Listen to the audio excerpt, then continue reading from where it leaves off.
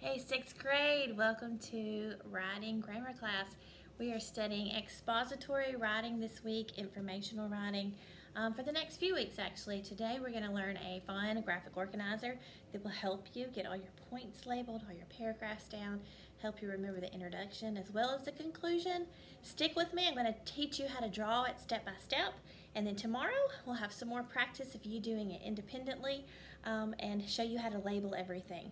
So first we're going to start with 2 round circles for the eyes and what looks like a cherry stem, but it's really going to be the main point.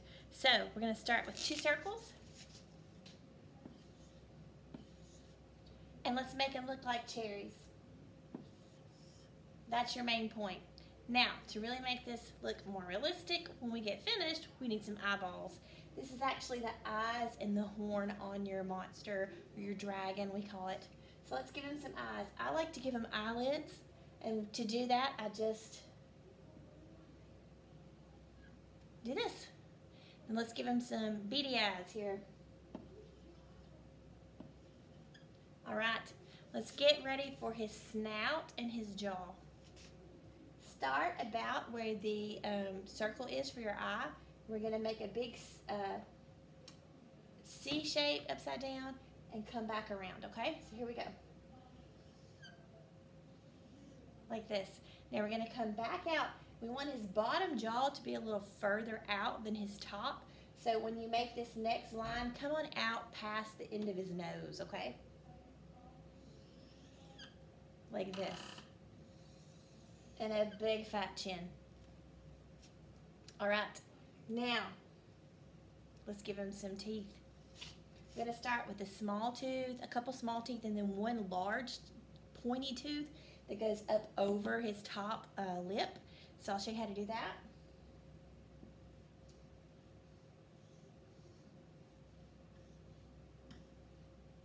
Now, to make it look more realistic, like his tooth is actually on the outside of his lip, you can go back and erase that line that's going through his tooth.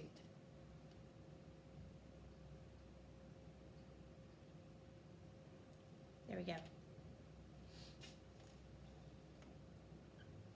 Now, we're getting ready for our main points, which are going to be 3 big, fat rolls. He's like an accordion dragon, so we're going to give him 3 big rolls. We're going to start with the first one. Start about where you made his eyelid. You're going to go up like this, like a C shape, a backward C shape, okay? And come around and connect to his neck.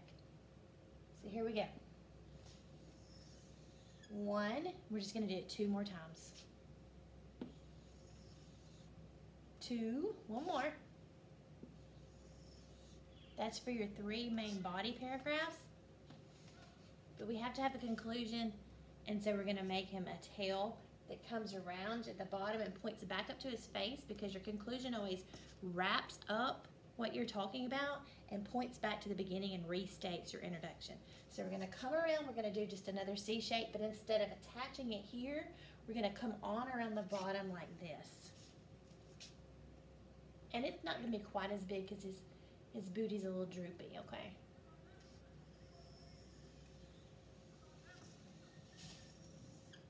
We have to really leave room for his feet, so come pretty low to the bottom of your page when you're doing that. All right, let's give him a foot. We're going to start with the back side of his tail. Let's make his tail first. That way we make sure we have plenty enough space inside the tail to write what we need to write when we label. So I'm going to go ahead and come here and finish his tail out.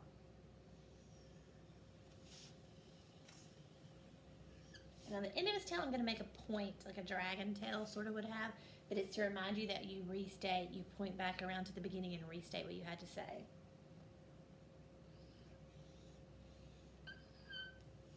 There we go, just like that, a triangle. Okay, now he needs some feet or he's going to fall down. Start with the back. It's just going to be 2 lines down and basically a triangle for his feet. I like to make the left side a little longer so he doesn't lose his balance.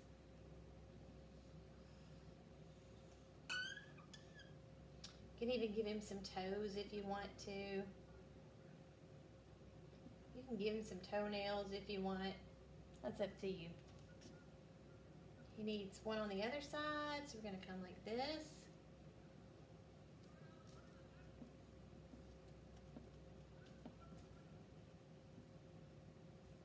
again. Let's give him some front feet.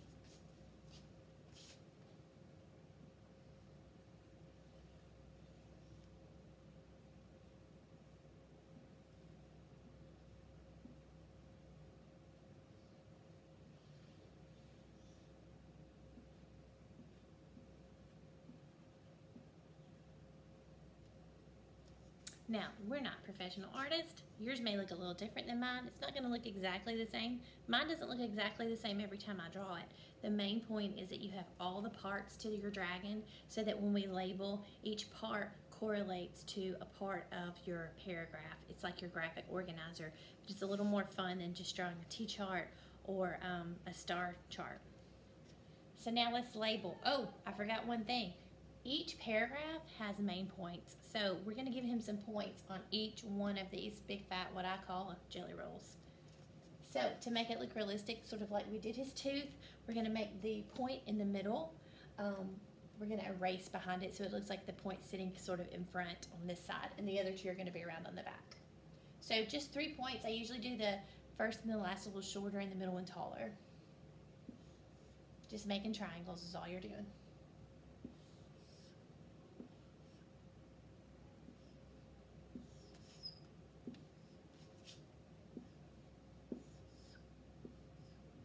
I'm going to go back and erase inside the biggest middle point.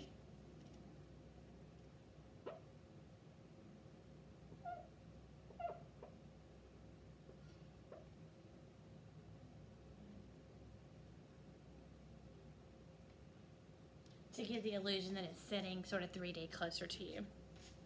Okay, now you can always add a few things. You can put a collar on your pet dragon. You can add some eyelashes, however you want to do it. Lots of times I do like to give him a collar because you're in control of your writing and you're in control of your paragraph. He's not a wild monster that gets off track. He goes where you have him go, where you lead him with your words and your sentences. So I'm going to put a collar on him to show that you have control over him.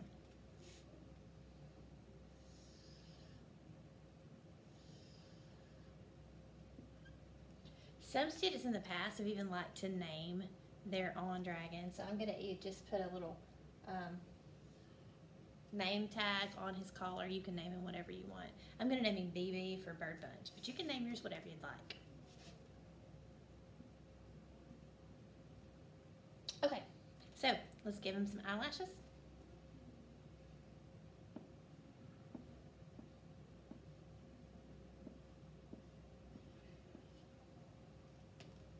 Good to go. All right, now let's talk about each point. Let's label. All right, so first of all, you have to have a main point. It's your topic. It's what you're talking about. This large horn on top represents your main point, your topic. So it's going to be your, this is the,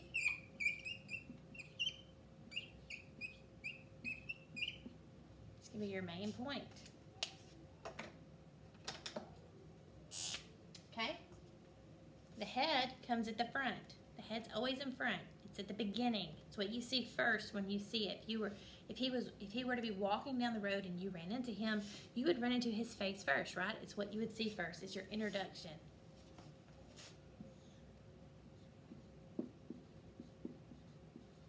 I'm going to put intro. Now, he has a lot of teeth. It could look really scary. He has a lot of teeth, but no bite. Notice he has no teeth on the top. So he's just kind of gonna gum on you. He's gonna tell a lot in the introduction to kind of hook you. He can hook into you with this tooth, right? But you're not gonna tell all your main points, all your good stuff in your introduction. You just want a great hook sentence. You want it to be interesting. You want to hook your reader, give your thesis statement, and let your audience know what they're about to read about, what the topic's gonna be. So we've got a lot of teeth,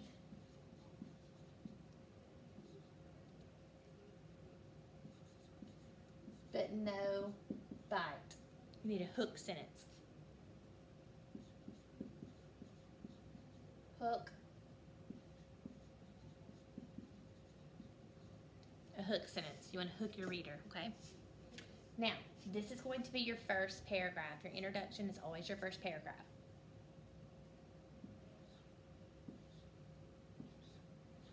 We're going to label that paragraph number 1. Okay, this is going to be your second paragraph. Paragraph number 2. This is going to be your first point. It's your second paragraph, but your first point, okay?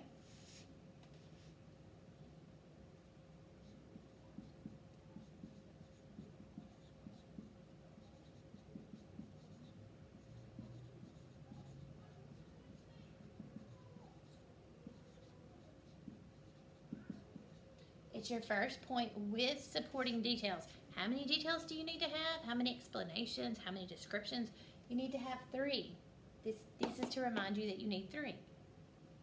1, 2, 3. Okay? We're just going to repeat that process in the next one. This is first paragraph, second paragraph, first point. This would be third paragraph, second point. Paragraph number 3. Second point with supporting details. You always have to support your work.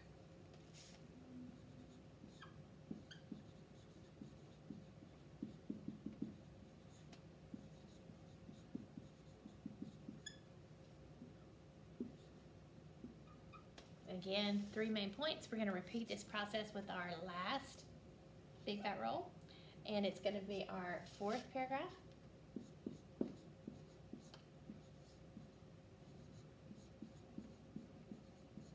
Third point with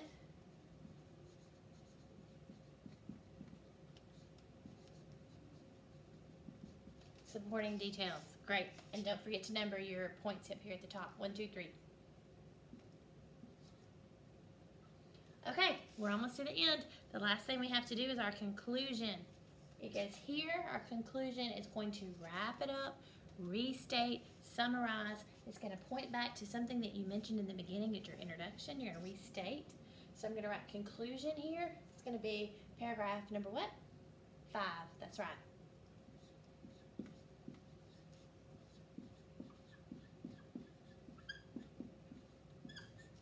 And that word's conclusion.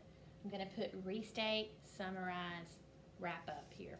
Because that's what his big tail's doing.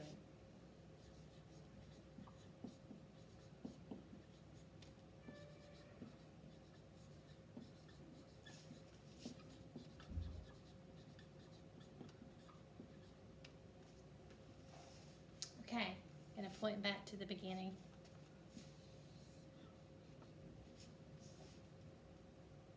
All right, looks good.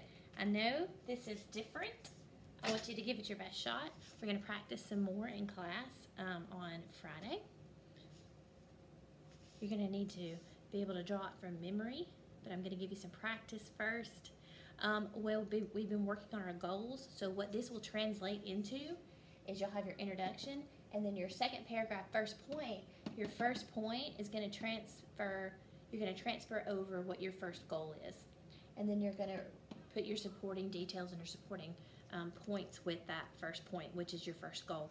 Then this third paragraph, which would be your second point, is going to be your second goal that you listed. And your fourth paragraph, third point, is going to be your third goal that you listed. Don't forget, you're always going to add your supporting details. We need topic sentences. Let's put that on there. What's some things we're going to need? We're going to need a thesis statement.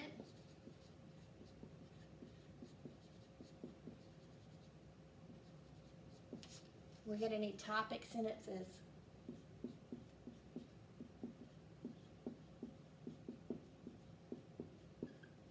We're also going to need transition words. It will be like a glue that will easily move us from one thought to the next, one goal to the next, one paragraph to the next.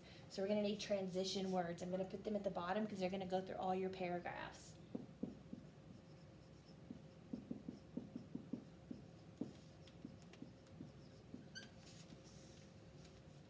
Okay, so I want you to reproduce this on your own paper in your notebook. We're going to discuss it, and then we're going to get ready to transfer over your goals. If you haven't come up with your goals yet, that was assigned earlier in the week. Remember, I said we're going to need this later in the week, so make sure you put it in your notebook. We brainstormed a list of 10 goals for the year, and I'll let you choose your top 3. So have those ready. If you don't, get them ready for class. Can't wait to see you. Well, I'll see you tomorrow, actually. I'm pre-recording this, as you can tell, so